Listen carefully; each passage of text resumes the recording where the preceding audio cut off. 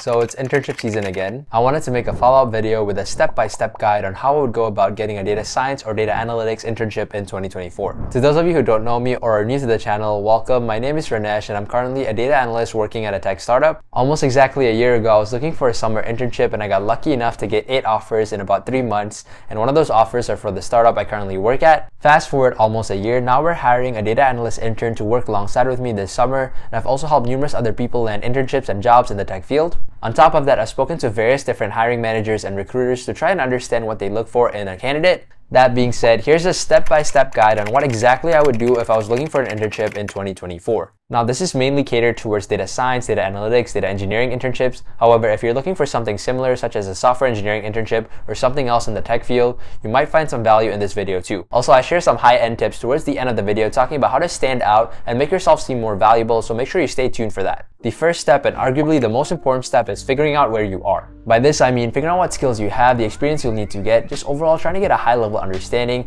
of what type of work you'll need to put into to get this internship. Some questions you should be asking yourself to try and get a better understanding of where you're at is, do you have any relevant experience in the field? What skills do you have that is currently being used in the industry, and what projects have you done to display those skills? My advice is to get out a piece of paper and try to answer these questions as honest as you can. I know it might seem odd or maybe a little awkward at first, but trust me, it's better that you figure this out now than halfway through the process with 100 rejection emails in your inbox. Applying for jobs blindly is definitely not a good way to optimize your applications. So go ahead and get creative and ask yourself questions like this that will help you understand where you are in the process. To understand what you will need in terms of skill, technical ability, programming languages, and tools, go find 5 to 10 job descriptions for positions you're interested in and paste them into a Word document.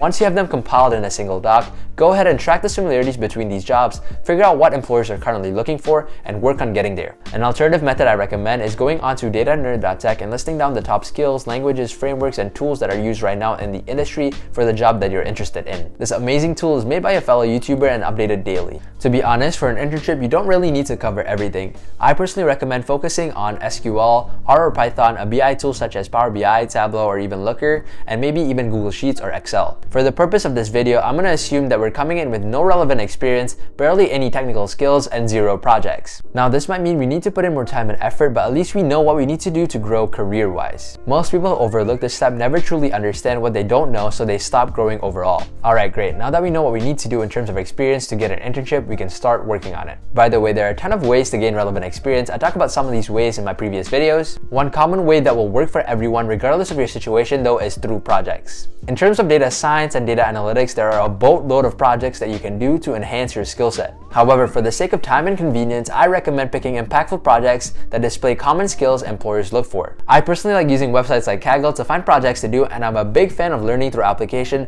so whenever I'm looking to learn a new framework, tool, library, algorithm, or language, I always jump on a project to help me solidify these concepts. GitHub and YouTube are also great alternatives, especially for guided projects to help you get started. When you're looking for projects to do, try finding ones that have a use case and a problem you're trying to solve, or even better, a problem the company you're looking into is trying to solve. For example, if you're interested in applying to a logistics company, supply-demand forecasting is usually a common problem they face, so go ahead and find a project to tackle that problem. Don't get me wrong, projects in of themselves are definitely beneficial, but impactful projects that utilize skills and tools that companies look for are extremely underrated and can stand out on your portfolio. Speaking of portfolio, I recently made a video talking about how to make a free portfolio in under 10 minutes. If you're applying for a tech job, having a good portfolio is basically a requirement at this point, so definitely check that video out. There's also a high chance that if you're watching this video, you're currently in college or some form of educational institution. Another good way you can gain relevant experience is by using your connections or network there to find unique opportunities. During my time in college, I used to be a lab assistant, a teaching assistant, an unpaid intern for a nonprofit.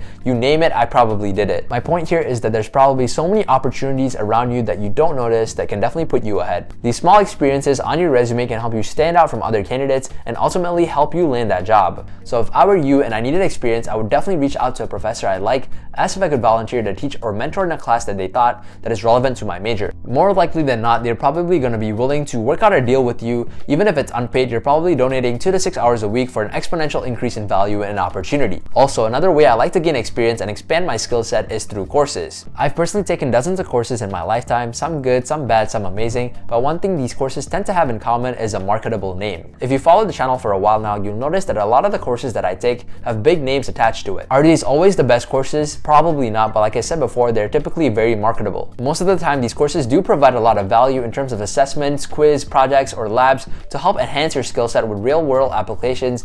However, sometimes the name of these courses itself can be a talking point in your interview or even help you land a phone screen with a recruiter. If you think this is the route you want to go on, I've made several videos in the past talking about courses that I recommend, so feel free to check them out. Alright, once we got all that sorted, we can focus on building a good resume to get us that internship. The general purpose of a resume is to get your foot through the door. It's the first impression of yourself that you give to a company, so make sure you spend a lot of time and energy making it. Another thing that many people don't know is that your resume won't be seen by an actual human unless it passes an ATS scan, or at least that's the case for most companies. ATS stands for Applicant Tracking System and is basically a filtering system that companies use to screen out majority of the resumes that they receive based on several keywords on the job description and other factors. So to those of you who've been applying for jobs and you feel like you're qualified but you haven't been getting many interviews back, your resume is probably being filtered out by an ATS scan. Now that you know this information, go ahead and modify your resume with the goal of making it pass these ATS scans. One way to do this is by looking at the job description, finding keywords that stand out, and reformatting your resume to include these words. Keywords are usually tools, skills, languages, analysis techniques, degree requirements, experience levels, etc. I personally like using websites like jobscan.co to help me understand my ATS score better, what I need to improve, and what exactly employers are looking for. It has a free version that is usually sufficient for most people. They are not sponsoring this video, it's just a tool that I genuinely use. I like to aim for a score of 90% or above when I'm applying for a specific position, and I recommend you do the same. Another thing that might be helpful is using AI to analyze the job description and help you modify your resume for you to fit the job description better. This can be time consuming, of course, but if you do take the time and effort to do this for each of your applications, your chances of hearing back from them will be dramatically higher. When it comes to resume layouts, I personally like to keep it plain and simple and use a black and white single column layout. I find that this works best for me and is the easiest format-wise to be read by ATS scans. However, if you prefer a more vibrant resume with multiple columns, feel free to try that too. Also, for those of you who are interested, there should be some resume templates down below that I personally use and like, so feel free to check them out. Like I said before, when it comes to lower level or entry level resumes, there are certain rules that I recommend you follow. The first and most important rule is making sure the resume is 1 page long. Generally, if you don't have over 10 years of experience, your resume should be 1 page long at max. If you feel like you have enough experience to go over a single page, chances are you aren't prioritizing your bullet points accordingly, or there's a lot of unnecessary information on there that can be cut down. Some people also recommend keeping hobbies and interests on their resume. I personally stay away from that since I know I can better use that real estate to help me pass an ATS scan. However, if you're applying to a smaller company that might not use an ATS scan or talks about hobbies and interests in the job description, feel free to do so. Another thing I would avoid putting on my resume is pictures. When reviewing some of your resumes, I notice a lot of profile pictures on there. I kind of see the reasoning behind it. However, like I said before, this is taking up precious real estate that can be used to help you pass an ATS scan, so I recommend removing those pictures. You also want to ensure your resume is easy to read. Having an illegible resume is the last thing you want because it's going to cause your employer to skip over your resume altogether. Try and make sure that you have sufficient spacing between each section, and also make sure that the font size is big enough so that the recruiter doesn't have to strain their eyes when they're reading your bullet points. I made a longer video talking about all the downsides of lying on your resume and how easy it is for an interviewer or recruiter to catch you in a lie, but to keep it short, lying on your resume is a quick way to get you blacklisted from a company. Generally, most resumes have about 5 sections, so I would stick to that, but feel free to add or subtract some of these sections as you see fit, so long as it remains 1 page long. I personally recommend having the skills section at the top, followed by professional experience, leadership experience, projects, and then education. The only situation where I would recommend listing your education up top is if you're an Ivy League student or maybe you have an exceptional academic achievement, and I mean exceptional. Some people also like to write professional summaries at the top of their resumes, but I personally think that space can be used for more meaningful experience. When writing your bullet points, make sure to structure them using the XYZ format, talking about what you did, how you did it, and the results that came along. Obviously, if you can quantify your work experience, that's a quick and easy way for potential recruiters to understand your value. Great, now we're finally ready to start applying. So like I said before, generally there are 2 main methods when it comes to applying for jobs: the mass application and the niched application routes. When it comes to the mass application route, it's a broader approach to applying for jobs. Your resume should be more general, covering the required skills from about 5 to 10 job descriptions. With this route, you should aim for about 350 to 500 applications, which means you should be applying for 5 to 10 jobs a day. The niche application route, like the name suggests, is a more niched way to apply for jobs where your resume, cover letter, job application in general will be more niche towards the specific company, domain, and position you're applying for. You obviously need to spend more time per application here, optimizing your resume carefully for each application, but the chances of hearing back should be much higher. I would also try to make it a habit by spending 1 to 2 hours a day applying for jobs, jobs. Again, the more consistent and persistent you are, the better your chances. I personally like using websites like LinkedIn, Glassdoor, Handshake, and Indeed to apply for jobs. I think they're the most popular and work the best for me. I also like to go directly to the company's career portal for applications over the easy apply method on LinkedIn, just because I find that doing that has a higher success rate for me personally. Another question that I usually get from people is, should I include a cover letter with my application? After talking to hiring managers and recruiters, I learned that they don't necessarily care about cover letters as much. Generally, if they can't get all the information they need to move you on to the next round from your resume, it's not a good sign. However, if you have the time, maybe creating a general cover letter is good enough. I personally like using AI to make my cover letters for me by copying the job description, my resume, and writing down a specific prompt to get a specific output. I think that works best for me, so feel free to try that out for yourself. Also, a big part of the application process is tracking the jobs you applied for so you can reach back out. Since statistically most applications don't get a response, it is crucial for you to not overlook this step. I personally like using a simple Google Sheets template to track some basic information such as the company name, hiring manager, date of application, job description link, and status. There are also many other templates on Notion that others have made to track job applications, so if that's what you're into, then go for it. If you get the previous steps down, all you really need to do now is stay consistent and resilient.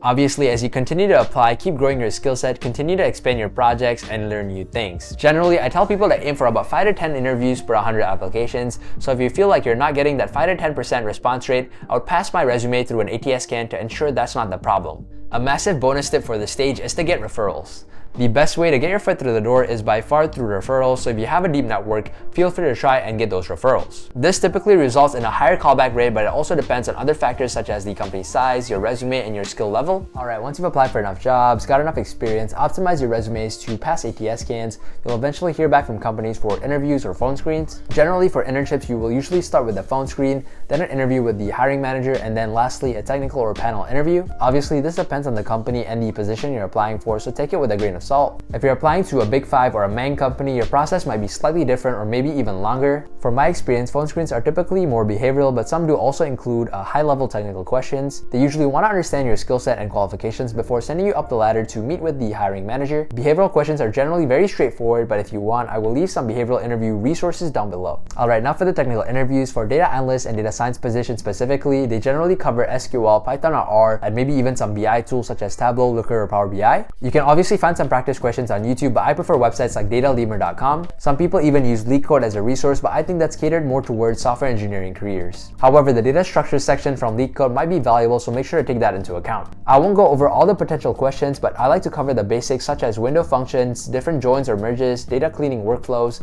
common regression questions, etc. When it comes to BI focused roles, we generally ask design questions, experience building dashboards, charts or graph preferences, etc. If you've done data projects before, especially the ones I recommended, you should have no problem answering these questions. A big part of being a data scientist or a data analyst is communication, so that will be a big test throughout these interviews. From beginning to end of the average 1-hour interview, the way you communicate your answers, share your experiences, and structure your questions will be analyzed. Some tips I recommend when answering these questions is to be very specific. Most people tend to generalize their answers so much that it's impossible for the interviewer to validate their skill set. If they ask you to talk about a specific project, talk about the mindset you had, the challenges you went through, why you chose a specific algorithm over another one, and what you would do differently now. Like I said before, they want to understand your unique experiences to try to understand where you are experience-wise, so be sure to talk about your thought process when answering these questions. This is where having a portfolio would definitely come in handy, as you can always direct them to your portfolio for an additional visual component to your answers.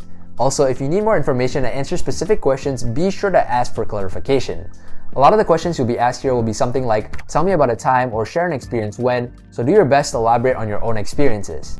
One thing I recommend people do is to go through a school or personal project before the interview, skim through your work, and try to gather your previous thoughts so you're able to answer these questions fluently later on. I've made a pretty comprehensive video on how to ace your interview, so if you're someone who struggles during interviews, I highly recommend checking that video out. At the end of every interview, you will have time to ask questions. During this 10 to 15 minutes, you can completely change the course of your interview and win them over with your questions. I personally like to do research on my interviewer, the company I'm interviewing for, and the people who work there beforehand so I can come up with unique questions later on. Usually, I notice most people I interview with had a pretty drastic career change into the field of data, so that is something I like asking to try and understand their unique perspective. I also like talking about expectations, challenges, and other interesting facts that I might find out about the company. I usually end the interview by asking what I could have done better throughout this interview process. I'm always open to learning, so I want to make sure I maximize this opportunity. This question usually makes them think for a good few moments and results in good feedback or nothing if you had a really good interview. If you move up to a panel interview, you're probably going to be tested tested to see how you interact with the team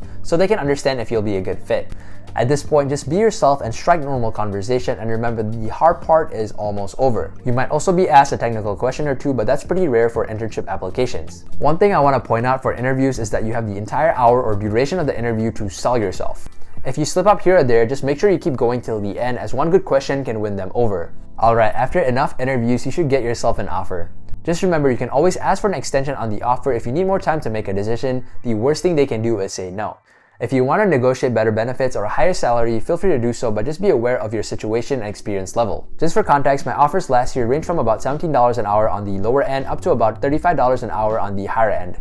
However, higher pay does not necessarily mean a better internship experience. I have friends who took higher paying offers but ended up only utilizing Excel and had no real career growth. So yeah, please keep that in mind when you're making your decision. Alright, let's do a quick recap. Before even applying for jobs, make sure you have an understanding of where you are experience-wise. You don't want to be applying for a few hundred jobs and get rejected because you're underqualified.